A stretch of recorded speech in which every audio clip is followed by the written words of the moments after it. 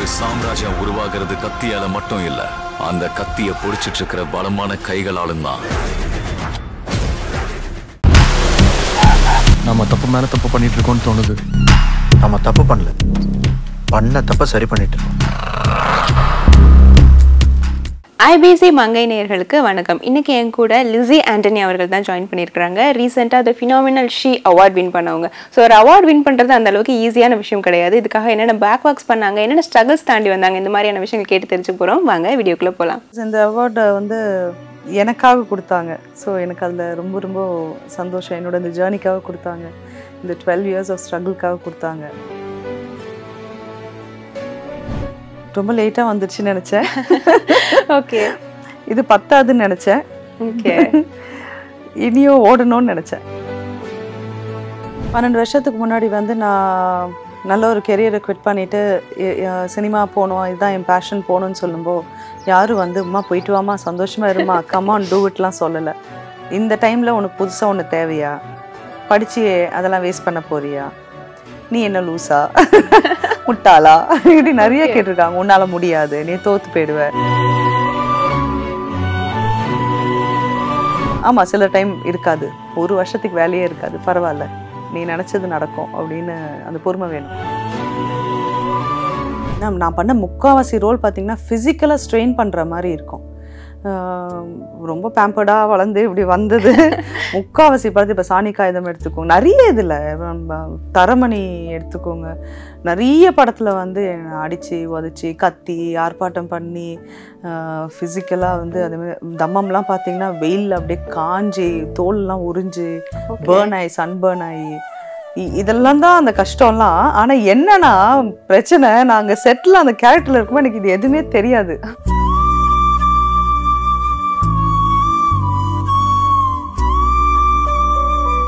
Hi ma'am. Hello, வணக்கம். எப்படி இருக்கீங்க? ரொம்ப ரொம்ப நல்லா இருக்கேன். Okay, so first of all congratulations the phenomenal she award. So இந்த அவார்ட் கிடைச்சது உங்களுக்கு தனிப்பட்ட முறையில் ஒரு சந்தோஷம் இருக்கும் இல்லையா உள்ளுக்குள்ள? ஸோ அந்த ஃபீலிங் பற்றி சொல்லுங்கள். பிகாஸ் இந்த அவார்டை எனக்காக கொடுத்தாங்க. ஸோ எனக்கு அதில் ரொம்ப ரொம்ப சந்தோஷம். என்னோட இந்த ஜேர்னிக்காக கொடுத்தாங்க, இந்த 12 years ஆஃப் ஸ்ட்ரகிள்காக கொடுத்தாங்க. ஸோ அது ரெகக்னைஸ் பண்ணும்போது அது ஒரு டிஃப்ரெண்ட்டான ஃபீல் தான். சரி, ஆமாம், நம்மளும் ஏதோ பண்ணியிருக்கோம் அப்படிங்கிற ஒரு ஓகே சந்தோஷத்தை கொடுக்குது. ஓகே, ஸோ என்னதான் மற்றவங்க நமக்கு அப்ரிஷியேஷன் கொடுத்தாலும் நமக்குள்ள ஒரு விஷயம் தோணும், நான் இந்த அவார்ட் கண்டிப்பாக டிசர்வ்டான பர்சன் தான் அப்படின்னு சொல்லிட்டு. ஸோ அந்த மாதிரி உங்கள் விஷயத்தில் நீங்கள் என்ன நினச்சிங்க? ரொம்ப லேட்டாக வந்துருச்சுன்னு நினச்சேன். ஓகே, இது பத்தாதுன்னு நினச்சேன். ஓகே, இனியும் ஓடணும்னு நினச்சேன். ஓகே, ஸ்வீட்டாக சொல்லிட்டீங்க. ஸோ இதெல்லாமே தாண்டி லைஃப்பில் ஏதோ ஒரு விஷயத்தை நோக்கி நம்ம ஓடிக்கிட்டே இருப்போம். ஸோ டார்கெட்டுன்னு ஒன்று ஃபிக்ஸ் பண்ணியிருப்போம், இடையில நிறைய ஸ்ட்ரகிள்ஸ் வந்திருக்கும், எல்லாத்தையும் தாண்டி நம்மளே செல்ஃப் மோட்டிவேஷனோடு ஓடிட்டுருப்போம். ஸோ அந்த மாதிரி உங்களோட பயணம் எதை நோக்கி போயிட்டுருக்கு? என்னோட ஜேர்னி எப்படின்னா, ஒரு டார்கெட்டுக்கு அப்புறமா நான் முதல்ல இதுதான் டார்கெட் ஃபிக்ஸ் பண்ணுறது இல்லை, போகிற போக்கில் அதுவே ஃபிக்ஸ் ஆகிக்குது. ஃபஸ்ட் திங்கு ஒன்று அச்சீவ் பண்ண முடிக்கிறதுக்குள்ளே நான் அடுத்த இதுக்கு ஃபோக்கஸ் போயிடுது. எனக்கு இது பத்தில் அது போகணும், இது பத்தில் அது போகணும் அப்படிங்கிறது. இப்போதைக்கு என்னோட மைண்டில் இருக்கிறதுலாம் ஒரு பேன் ஏஷியா ஆர்டிஸ்ட் ஆகணும் அப்படின்னு இருக்குது. இப்போ அந்த லெவலில் நான் ரீச் பண்ணுவேன் கண்டிப்பாக. அங்கே ரீச் ஆகிட்ட பிறகு அப்புறம் என்ன ஆகும்னு எனக்கு தெரியாது. ஸோ திஸ் இஸ் த கோல்னு என்னை சுருக்கிக்க நான் விரும்பலை. ஓகே, ஸோ இன்றைக்கி நிறைய பெண்கள் பார்த்தீங்கன்னா, பொதுவாகவே பெண்கள்னாலே மல்டி டாஸ்கிங் அப்படின்ற ஒரு விஷயம் இருக்கும். ஸோ நிறைய பெண்கள் அவங்களுக்கு இருக்கக்கூடிய டேலண்ட்ஸாக இருக்கட்டும், இல்லை ஆசைகளாக இருக்கட்டும், எல்லாத்தையுமே பூட்டி வச்சுட்டு வீட்டுக்குள்ளேயே இருந்துட்டு இருக்காங்க, வெளியில் வர மாட்டேறாங்க. ஸோ உங்களை மாதிரி இந்த மாதிரி வெளியில் வைடாக ரேஞ்சில் இருக்கிறவங்க ஏதாவது சில விஷயங்கள் சொன்னால் அவங்களுக்கு மேபி சம் பாயிண்டில் அவங்களுக்கு பிரெயின் ஓகே அப்படின்னு ஓப்பன் ஆகலாம். ஸோ அந்த மாதிரி ஒரு விஷயம் சொல்லணும்னா என்ன சொல்வீங்க? 12 வருஷத்துக்கு முன்னாடி நான் நல்ல ஒரு கெரியரை குவிட் பண்ணிவிட்டு சினிமா போகணும், இதுதான் என் பேஷன் போகணுன்னு சொல்லும்போது யாரும் அம்மா போயிட்டு வாமா, சந்தோஷமாக இருமா, கமான் டூ இட்லாம் சொல்லலை. இந்த டைமில் உனக்கு புதுசாக ஒன்று தேவையா, படித்து அதெல்லாம் வேஸ்ட் பண்ண போறியா, நீ என்ன லூஸா, முட்டாளா, இப்படி நிறைய கேட்டிருக்காங்க. உன்னால் முடியாது, நீ தோற்று போயிடுவ. என்னை பொறுத்த வரைக்கும் இந்த மாதிரி நெகட்டிவ் இது கேட்க கேட்க கேட்க உங்களுக்கு வெறியும் பாசிட்டிவிட்டியும் ஏறி ஏறி போகணும். That is me. அதுதான் நீங்கள் பண்ணணும். 100 பேர் உங்கள்கிட்ட முடியாது சொன்னாங்கன்னா அந்த யாரோ ஒருத்தராவது முடியும்னு சொல்லுவாங்களான்னு தேடாதீங்க. அது நீங்கள் தான் உங்களுக்கு சொல்லிக்கணும், முடியும்னு நீங்கள் தான் போகணும். ஓகே, ஸோ இந்த லெவலுக்கு நிற்கிறது அவ்வளோ ஈஸியான ஒரு விஷயம் கிடையாது. ஸோ மற்றவங்க சொல்கிறத தாண்டி நமக்குள்ளேயே செல்ஃப் எவல்யூஷன் இருக்கும், நிறைய செல்ஃப் அனலைஸ் பண்ணி நிறைய விஷயங்கள் சேஞ்ச் பண்ணியிருப்பீங்க. ஸோ அந்த மாதிரி உங்களை நீங்கள் எப்படி செதுக்கி எடுத்துக்கிட்டு வந்தீங்க? பொறுமை ரொம்ப I learn to be patient. ரொம்ப வந்து ரொம்ப ஹைப்பராக இருப்பேன் நான். துரு இப்படி போகணும் அப்படி பண்ணணும் அப்படின்னு. சினிமா எனக்கு நிறைய பொறுமையை கற்றுக் கொடுத்துச்சு. அது நான் ப்ராசஸில் வந்து அதை நான் கற்றுக்கிட்டேன். பொறுமையாக இருந்து டைம் எடுக்கும் பரவாயில்ல. ஏன்னா எல்லாமே டப்புன்னு பார்த்து பழகி போனனால வந்து சினிமாவுக்கு வந்தபோது அது சொல்லிச்சு, no it doesn't work that way அப்படின்னு. ஸோ எனக்கு நான் கற்றுக்கிட்டது அதுதான். அமைதியாக இருந்து பொறுமையாக, ஆமாம் சில டைம் இருக்காது, ஒரு வருஷத்துக்கு வேலையே இருக்காது, பரவாயில்ல நீ நினச்சது நடக்கும் அப்படின்னு அந்த பொறுமை வேணும். அதை நான் கற்றுக்கிட்டேன். ஓகே, நீங்கள் சொன்ன மாதிரி இந்த பீரியட், இந்த மார்க்கெட் பீரியட் அப்படின்றது வந்து ரொம்ப இம்பார்ட்டண்ட்டான விஷயம். நிறைய பேர் அந்த டைமில் இப்போ நீங்கள் சொன்ன மாதிரி 1 year கிட்ட ப்ராஜெக்ட்ஸ் இல்லைன்னா ரொம்ப வெக்ஸ் ஆகி போய் உட்காந்துக்குவாங்க. ஸோ அந்த மாதிரி டைமிங்லாம் மைண்டை நீங்கள் எப்படி டைவர்ட் பண்ணுவீங்க? உங்களோட அந்த ஸ்ட்ரெஸ் லெவல்ஸ் அந்த மாதிரிலாம் அதிகமாக இருக்காது, எப்படி ஹேண்டில் பண்ணிருக்கீங்க? இல்லை, என் பையன் இருந்தான் எல்லாத்தையும் ஹேண்டில் பண்ணுறதுக்கு. அவன் பின்னாடி ஓடவே நமக்கு டைம் கரெக்டாக இருந்துச்சு. அதனால வந்து இன்னொன்று வந்து பேசிக்லி ஐம் வெரி பிளெஸ்ட். ஏன்னா எனக்கு ஃபினான்ஷியலி அந்த ஸ்ட்ரென்த் இருந்தனால அது எடுக்க முடிஞ்சது. அது எல்லாராலையும் முடியாது. அந்த ஃபினான்ஷியல் ஸ்ட்ரென்த் இல்லாதவங்க எவ்வளோ கோத்ரூ பண்ணுவாங்க. அப்படி இருக்கவங்க எப்பவுமே ஒரு ஆல்டர்னேட்டிவ் வச்சுட்டே இதை பண்ணணும். இல்லைன்னா சீக்கிரம் இதை விட்டு மொத்தமாக போயிடுவாங்க அப்படிங்கிற வருத்தம் எனக்கு இருக்குது. ஓகே, சர்வைவலுக்காக மொத்தமாக சினிமா விட்டு போகிற மாதிரி ஆகிடும். அவங்க எவ்வளோ நல்ல ஆர்டிஸ்டாக இருப்பாங்க, ரைட்டராக இருப்பாங்க, டைரக்டராக வந்திருக்கலாம். ஸோ அவங்க ஏதாவது ஒரு பேக்கப் ஏதாவது ஒன்று பண்ணணும், வேறு வழி இல்லை. ஓகே, ஸோ நீங்கள் வந்து பெரிய பெரிய ஆர்டிஸ்ட் கூட ஒர்க் பண்ணியிருக்கீங்க. ஸோ நிறைய ஹீரோயின்ஸ் நீங்கள் பார்த்துருப்பீங்க. ஸோ அவங்கக்கிட்ட இருந்து செல்ஃபாக ஒவ்வொரு விஷயம் நம்ம கற்றுக்கிற விஷயம்னு இருந்திருக்கும். ஸோ அந்த மாதிரி பேசிக்காக ஒரு 3-4 பேர்கிட்ட இருந்து நீங்கள் கற்றுக்கிட்டு ஏதாவது விஷயம் ஷேர் பண்ண முடியுமா? நான் காமனாக எல்லாருக்கிட்டையும் கற்றுக்கிட்ட ஒரு விஷயம் வந்து அட்மாஸ்பியரை பாசிட்டிவாக வச்சுக்கிறாங்களோ அவளுக்கும் அந்த சினாரியோ வந்து ரொம்ப நல்லாயிருக்கும். On screen and off screen அந்த கெமிஸ்ட்ரி லெவல். ஸோ அதை நான் வந்து எனக்கு நிறைய பேர் கொடுத்துருக்காங்க, ஆல்மோஸ்ட் எல்லாருமே கொடுத்துருக்காங்க கோவர்க்கர்ஸாக. ஸோ அதுதான் நான் கற்றுக்கிட்டேன். அதை நான் மோஸ்ட்லி செட்டில் வந்து மெயின்டைன் பண்ணுவேன் நான். ஏன்னா ஒர்க்கில் வந்து யாருமே வந்து ஒரு நம்ம கூட இருக்கவங்க வந்து டிஸ்கம்ஃபர்ட் ஆகிடக்கூடாதுங்கிறது ரொம்ப இதுவாக இருப்பேன் நான். ஓகே, ஸோ இது வரைக்கும் நீங்கள் நடிச்சிட்டு வந்த படங்களாக இருக்கட்டும், ரொம்பவே டஃப்பாக நீங்கள் ஃபீல் பண்ணதுன்னு ஒரு விஷயம் இருக்கும். பேஷனை தாண்டி ஒரு விஷயம் வந்து ரொம்ப டஃப்பாக இருக்கும் நம்ம பண்ணுறதுக்கு. ஸோ அந்த மாதிரி ஒரு விஷயம் ஃபேஸ் பண்ணியிருக்கீங்களா? பேஷனை தாண்டி கஷ்டமாக. ஏன்னா நான் பண்ண முக்கால்வாசி ரோல் பார்த்திங்கன்னா ஃபிசிக்கலாக ஸ்ட்ரெயின் பண்ணுற மாதிரி இருக்கும். ரொம்ப பேம்பர்டாக வளர்ந்து இப்படி வந்தது. முக்கால்வாசி படத்தில் இப்போ சாணிக்காயுதம் எடுத்துக்கோங்க, நிறைய இதில் தரமணி எடுத்துக்கோங்க, நிறைய படத்தில் வந்து அடித்து உதச்சி கத்தி ஆர்ப்பாட்டம் பண்ணி ஃபிசிக்கலாக வந்து அதேமாதிரி தம்மம்லாம் பார்த்திங்கன்னா வெயில் அப்படியே காஞ்சி தோல்லாம் உறிஞ்சு பேர்ன் ஆகி சன்பேர்ன் ஆகி இதெல்லாம் தான் அந்த கஷ்டம்லாம். ஆனால் என்னன்னா பிரச்சனை, நாங்கள் செட்டில் அந்த கேரக்டரில் இருக்கும்போது எனக்கு இது எதுவுமே தெரியாது. ஓகே, முடிச்சிட்ட பிறகு தான் நான் எவ்வளோ டேமேஜ் ஆனேன்னு தெரியும் எனக்கு. நான் இப்போ வந்து அதை கண்ட்ரோல் பண்ணுறேன். எதுவும் ஆகிடக்கூடாது அப்படின்னு சொல்லி, நம்ம ரிக்ரெட் பண்ணுற மாதிரி எதுவும் ஆகிடக்கூடாதுன்னு இப்போ நான் கொஞ்சம் இப்போ தான் கான்ஷியஸே ஆகிறேன். டோன்ட் கெட் கேரிட் அவே, அப்படியே போயிடாத, கொஞ்சம் கண்ட்ரோல் பண்ணு, ஒரு சிலது முடியாதுன்னு சொல்லு, ரிஸ்க் எடுக்காதன்னு இப்போ நான் சொல்லிக்கிட்டே இருக்கேன். ஓகே, ஸோ இவ்வளோ டஃப்பான விஷயங்கள் நீங்கள் பண்ணுறீங்க. ஆனாலும் ஒரு ரோல் மேலே ஆசை இருக்கும், இந்த ரோல் நம்ம பண்ணணும், அல்லது நீங்கள் ஆல்ரெடி பண்ண ரோலாக இருக்கட்டும் இதை தொடர்ந்து நம்ம பண்ணணும் அப்படின்னு ஒரு ஆசை இருக்கும். ஸோ அந்த மாதிரியான கதாபாத்திரம் இது நான் எப்பவுமே சொல்கிறது. நான் அதை நான் ரெஸ்ட்ரிக்ட் பண்ணிக்க விரும்பலை. எனக்கு இந்த மாதிரி பண்ணணும், அந்த மாதிரி பண்ணணும், இது வேணும் அது வேணும்னு என்ன நான் ரெஸ்ட்ரிக்ட் பண்ண விரும்பலை. Okay, bring it on. I will experiment. கொண்டு வாங்க. Okay, I'm excited to do. Okay, ஒரு ஆக்டரால மட்டும் தானே இன்னைக்கு நான் அட்வொகேட்டா இருப்பேன், நாளைக்கு நான் வந்து டீச்சரா இருப்பேன், நாளைக்கு நான் போலீஸா இருப்பேன். எதுக்கு வந்து ஒரு குட்டி இதுக்குள்ள போகணும்? ஓகே, ஸோ நீங்கள் சொன்னீங்க ரொம்பவே பேம்பர்டாக நான் வளர்ந்தேன் அப்படின்னு சொல்லிட்டு. ஸோ நிறைய விஷயங்கள் இந்த மாதிரி டஃப்பாக பண்ணும்போது ப்ரீ ஒர்க்ஸ் நம்ம நிறைய பண்ணிக்கணும், நிறைய ஒர்க் அவுட்ஸ் பண்ணியிருக்க வேண்டியா இருக்கும். ஸோ அந்த மாதிரி உங்களை நீங்கள் எப்படி தயார்படுத்திக்கிட்டீங்க? இல்லை, ஜென்ரலாகவே நம்ம ஃபிட்டாக தானே இருக்கோம். டெய்லி ஓடுறோம், நடக்கிறோம், எல்லாம் பண்ணுறோம், எக்ஸசைஸ் பண்ணுறோம். இப்போ தான் கொஞ்சம் வந்து வெயிட் எல்லாம் போட்டிருக்கேன் இந்த கோவிடுக்கு அப்புறமா. இல்லைனா எப்பவுமே நான் ஃபிட்டாக தான் இருந்தேன். ஸோ அதனால் அதெல்லாம் எனக்கு பெரிய பிரச்சனையாக இருந்தது. இப்போ எனக்கு பிரச்சனை கிடையாது. ஓகே, ஸோ எல்லாத்தையுமே ஜோவியில் எடுத்துகிட்டு போகிற மாதிரி. ஓகே, ஸோ நார்மல் டு இந்த மாதிரியான ஒரு செலிபிரிட்டி பெருசாக உள்ள நம்ம வந்துட்டோம் அப்படின்ற லைஃப்பில் நார்மல் கேர்ளாக இருக்கும் போதும் அந்த செலிபிரிட்டி இந்த மாதிரி லெவலில் இருக்கும் போதும் ஏதோ ஒரு விஷயம் பார்த்து உங்களை நீங்களே வியந்திருப்பீங்க, நம்ம இந்த அளவுக்கு பண்ணுறோம், அல்லது ப்ரௌடாக ஃபீல் பண்ணியிருப்பீங்க நம்ம இதை பண்ணியிருக்கோம், அந்த மாதிரி ஒரு விஷயம். அது இப்போ ஆஃப் லைட் நான் ரொம்ப ஃபீல் பண்ணுறேன். எங்கே போனாலும் எல்லாரும் வந்து நம்மளை பார்க்கும்போது அவங்க அப்படி சொல்லும் போது ஓ சரி சரி கட்டா குஸ்தி பண்ண வேலை அப்படின்னு. ஓகே, ஸோ இப்போ அது நடக்குது. அதே மாதிரி ஒரு instant changes there even within your friends.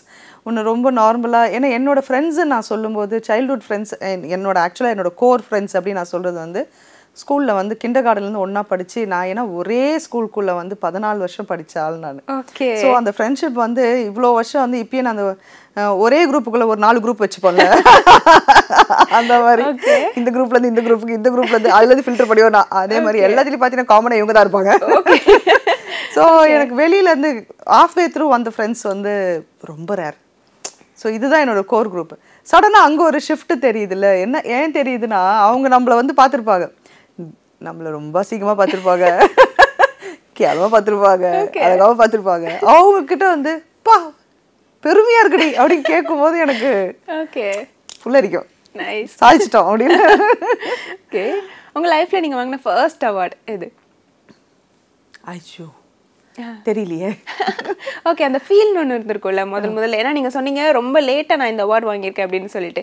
Maybe நீங்கள் வந்து நிறைய ஸ்ட்ரகிள்ஸ் பண்ணியிருப்பீங்க, கிடைக்கும்னு நினச்சிருப்பீங்க, பட் இதுக்கு நம்ம கொடுத்துருக்கலான்ற ஒரு ஃபீல் நமக்கு இருக்கும். ஆனால் அதையும் தாண்டி நீங்கள் நிறைய ஒர்க் பண்ணியிருக்கீங்க, நிறைய ஓடி இருக்கீங்க. ஸோ அதெல்லாத்தையும் தாண்டி ஃபர்ஸ்ட் அவார்டு வாங்கும்போது ரொம்ப சந்தோஷமாக இருந்திருக்கும். நான் ஒரு சினிமாவில் கேட்குறீங்க நீங்கள் கரெக்டாக. சினிமாவில் வந்து நான் ஒரு ஷார்ட் ஃபிலிமுக்கு தான் ஃபஸ்ட்டு நான் அவார்டு வாங்கினேன் நான். அப்புறம் அது வந்து அது எல்லாமே இந்த கோவிட் டைமில் நடந்தது. கோவிட் டைமில் நடக்கும்போது ஏதோ இன்டர்நேஷ்னல் ஃபெஸ்டிவல்ஸ்லாம் அனுப்புகிறாங்க. ஸோ ஏன்னா நியூயார்க்லேருந்து சிங்கப்பூர்லேருந்து அங்கேருந்து இங்கேருந்துலாம் அங்கே பெரிய பெரிய ஃபெஸ்டிவல்ஸ்லேருந்து செலக்ட் ஆகி வின் ஆகி அவார்டு வந்து அவங்க மெயில் பண்ணிட்டாங்க. அப்படி தான் அது வந்து எனக்கு அது வாங்கின ஒரு ஃபீலே எனக்கு கிடைக்கல. Everything was restricted. எதுவுமே எனக்கு வந்து இப்போ லாஸ்ட்டாக ஒரு படம் ஷார்ட் ஃபிலிம் தான் அகெயின் சாஸ்தின்னு சொல்லிட்டு, அதுக்கு மட்டும்தான் அந்த டைரக்டர் என்ன பண்ணார், தோ எல்லாமே ஆன்லைனில் நடந்தாலும் அவர் இங்கே பிரசாத்தில் வந்து அதுக்குன்னு ஒரு ஈவெண்ட் மாதிரி வச்சு பாக்கியராஜ் சார் வர வச்சு அவர் கையால் எனக்கு அந்த அவார்டு கொடுத்தாரு. ஸோ ஃபர்ஸ்ட் டைமாக வந்து அதுக்கு முன்னாடி நான் அவார்டு வாங்கியிருந்தாலும் அதை செலிப்ரேட் பண்ணுற மாதிரி அங்கே தான் நடந்துச்சு. ஆனால் அடுத்தது உடனே இவ்வளோ பெருசாக வந்து ஒன்று நான் டெல்லிக்கெலாம் போய் வாங்கிட்டு வருவேன் நான் நினைக்கல. So this is very special. So இந்த ஷீ அவார்டுக்கு பின்னாடி இருக்கக்கூடிய உங்களுடைய ஒர்க் அவுட்ஸ் அல்லது நீங்கள் என்னென்ன விஷயங்கள் பண்ணனால இது கிடைச்சது நீங்கள் நம்புறீங்க? அவங்க பார்த்தது வந்து ஃபர்ஸ்ட் திங் வந்து என் பேரை நாமினேட் பண்ணவர் அங்கே சொன்னவர் வந்து என்னோட படங்கள் பார்த்து என்னை கொஞ்சம் ஃபாலோ பண்ணவர். So he was little impressed that little he was more impressed. அதனால தான் அவர் என் பேர் எங்கே கொடுத்தாரு. ஏன்னா இவங்க இந்த சினிமா பேக்ரவுண்ட் இல்லை, எனக்கு இங்கே காட்ஃபாதர் யாரும் கிடையாது, நமக்கு இங்கே சப்போர்ட் சிஸ்டம்லாம் எதுவும் கிடையாது. அப்படி இருந்தும் வந்து இந்த ஒரு ஜேர்னி அதை பார்த்து தான் அவர் வந்து இவங்க ரொம்ப நல்லா பண்ணுறாங்க, சினிமா பேக்ரவுண்டே கிடையாது, அவங்க ஷிப்பிங்கில் இருந்து எதுல இருந்தோ சம்மந்தம் இல்லாமல் வந்து இங்கே போயிட்டுருக்காங்கிற மாதிரி கொடுத்து அங்கே ஜூரி மெம்பர்ஸ் பார்த்தீங்க, ஜூரி ஜட்ஜஸ் யாருன்னு பார்த்தீங்கன்னா 5 சுப்ரீம் கோர்ட் ஜட்ஜஸ் தான் இதோட ஜூரி. ஓகே. அவங்க வந்து இதை டீம் கிட்ட கொடுத்து பேக்ரவுண்ட் செக்லாம் பண்ணி கரெக்டு தானா இவங்க இப்படி தானா அப்படின்னு எல்லாம் பண்ணி தான் எனக்கு வந்துச்சு இன்ஃபர்மேஷனே. Okay. So that is how I was selected. அதனால தான் ஐ ஃபீல் வேலிடேட்டட். அதுக்கு தமிழ் வார்த்தை எனக்கு தெரியல, உங்களுக்கு தெரிஞ்சால் நீங்கள் சொல்லுங்க. கரெக்டான வார்த்தை எனக்கு வரல. Okay. So this is important to me. So நான் என்ன பண்ணேன்னா நான் நானாக இருந்தேன். ஓகே. அதுதான் நான் சொல்லுவேன். நான் நானாக இருந்தேன். ஐ டென்ட் கிவ் அப் பேசிக்லி. பல கிரிட்டிசிசம் வந்த போதும் பல என்ன சொல்கிறது எவ்வளோ படங்கள் பண்ணுறேன், ரெகக்னிஷன் வரமாட்டேங்குது. நான் சிம்பிளாக எதுவுமே பண்ணலை, எல்லாத்தையும் மெனக்கெட்டு பண்ணுறேன். அப்படி இருந்தும் வந்து சரி அடுத்ததில் பார்க்கலாம் ஓடலாம், நவுத்து அது அடுத்தது போவோம், கான்சென்ட்ரேட், ஷிஃப்ட், ஃபோக்கஸ் அப்படி சொல்லி போகிறது தான் நான் பண்ணது. ஓகே. நிஜமா நீங்கள் சொல்கிற விஷயங்களை பார்க்கும்போது எங்களுக்கே கொஞ்சம் மோட்டிவேஷன் ஆகிற மாதிரி இருக்குது. தேங்க்யூ. ஏன்னா நிறைய பேர் வந்து நீங்கள் அந்த சினிமா பேக்ரவுண்ட் இல்லை இருந்தாலும் உங்களை நீங்களே வந்து ஒரு உந்துதல் மூலமாக நீங்கள் வந்துட்டே இருக்கீங்க அப்படின்ற பட்சத்தில் எப்படி உங்களுக்கு இந்த சினிமாக்குள்ளே வரணுன்றது தோணுச்சு அந்த விஷயங்கள்? இல்லை என்னை கூட்டிகிட்டு தான் வந்தாங்க, நானாக வரல. அது ஐ திங்க் இட் எழுதியிருக்கு, நம்ம டெஸ்டினியில் இருக்குது. ஸோ அது எனக்கு நடந்தது. ஸோ இந்த சினிமாவில் இருக்க ஒரு ரொம்ப லக்கியான ஒரு 5% நானும் இருக்கேன். ஓகே. அப்படி தான் நான் அதை பார்க்குறேன். ஸோ அதனால அதை நான் ரொம்ப சீரியஸாக எடுத்துக்கிறேன். அதுக்கு நான் ரொம்ப மரியாதை கொடுக்குறேன். அதுக்காக நான் எண்ணியும் உழைப்பேன். ஏன்னா எனக்கு தெரியும் எனக்கு கிடச்சிருக்கிறது வந்து பல லட்சம் பேரோட கனவு அப்படின்னு. ஸோ அதை நான் அவ்வளோ லைட்டாக எடுத்துக்க மாட்டேன். I am very very serious about this and I respect it. Okay. So கண்டிப்பாக இந்த அவார்ட்ஸ் தாண்டி இன்னும் நீங்கள் என்னென்னலாம் ஆசைப்படுறீங்களோ எல்லா விஷயங்களும் கிடைக்கணும். நிறைய மிகப்பெரிய ஆச்சரியப்படக்கூடிய அவார்ட்ஸ் எல்லாமே உங்களுக்கு கிடைக்கணும். அப்படியே நடக்கட்டும். Thank you so much. Thank you. Thank you. ஒரு சாம்ராஜ்யம் உருவாகிறது கத்தியால மட்டும் இல்ல, அந்த கத்தியை பிடிச்சிட்டு இருக்கிற பலமான கைகளாலும் தான். நம்ம தப்பு மேல தப்பு பண்ணிட்டு இருக்கோம்னு தோணுது. நம்ம தப்பு பண்ணல, பண்ண தப்ப சரி பண்ணிட்டு இருக்கோம். நம்ம சாகுறப்ப எதையுமே எடுத்துட்டு போக முடியாது, பட் டாட்டூஸ் மட்டும்தான் உங்க கூடவே வரும் அப்படின்னு ஏதோ சொல்லிட்டாங்க. சரி போடுறா டாட்டூ அப்படின்னு ஆரம்பிச்சதுதான். நான் பொறுத்த வரைக்கும் ஒரே ஒரு டிப் என்னன்னா, நீங்க வெளியில போட்டுக்கிற எல்லா பொருளையும் உள்ள கொடுக்கணும்னு நான் சொல்லுவேன். பப்பாளியா மூஞ்சில தைக்காதீங்க, வயிற்றுக்குள்ள கொடுங்க. தக்காளியா உள்ள சாப்பிடுங்க, தயிரா உள்ள சாப்பிடுங்க. நீங்க உள்ள போடுற ஒவ்வொரு நல்ல விஷயமும் தான் உங்க ஃபேஸையும் ஸ்கின்னையும் க்ளோ ஆக்கும். கட்டுன்னு கட்டிட்டு இன்னைக்கு வந்து வெறும் ஃப்ரூட்ஸ் மட்டும் சாப்பிடுவேன். இப்படி வாங்கி வச்ச ஃப்ரூட்ஸு ஒரு 3 வாரம் முன்னாடி வாங்கி வச்சது இன்னும் ஃப்ரிட்ஜில் தான் இருக்குது. அதை எடுத்து சாப்பிடணும்லாம் தோணுது. அதை போய் எடுத்துகிட்டு போய் சாப்பிட்றதுக்கு ஒரு 50 நிமிஷம் வெயிட் பண்ணி ஸ்விக்கியில் ஆர்டர் பண்ணி பீஸா சாப்பிடலாமான்னு தோணுமே தவிர மேக்கப் ப்ராடக்ட்ஸ் பண்ண தெரியாது. என்கிட்ட எதுவும் கிடையாது. என்கிட்ட இருக்கிறது ஐலைனர், காஜல், லிப்ஸ்டிக். இது 3 பொருள் தான் என் பேக்கில் இருக்கும். கேர்ள்ஸ் வந்து நான் அடிக்கடி குளிக்கிற பேஸ் கிரன்ச் பண்ணுறது, இப்போ எப்படி ஸ்ட்ரைட் ஹேருக்கு இருக்கோ அது மாதிரி கேர்லிங் ஹேருக்கு இருக்குது. ஸோ அந்த ஷாம்பு அந்த கண்டிஷனர் யூஸ் பண்ணுறேன். தேவையில்லாத திங்கிங்லாம் இருக்கும். நைட்டு தூங்குறதுக்கு நான் ரொம்ப கஷ்டப்படுவேன். எனக்கு படுத்தோன்னே தூக்கம் வர அந்த பிளெஸ்ஸிங் இல்லை எனக்கு.